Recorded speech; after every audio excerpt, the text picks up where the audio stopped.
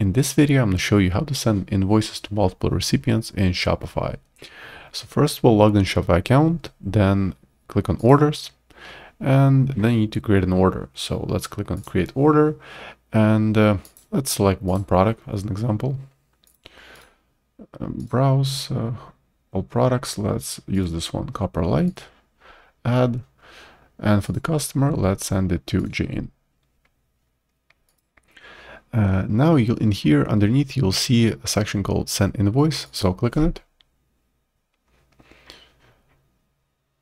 And somewhere in the middle you'll see the CC and BCC recipients, so you can add several email addresses here. So let's send a copy to John at example.com, and let's also send it to Anna.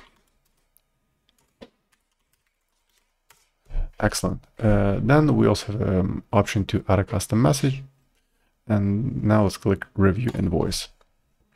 So the invoice will be sent from the store email address to Jane.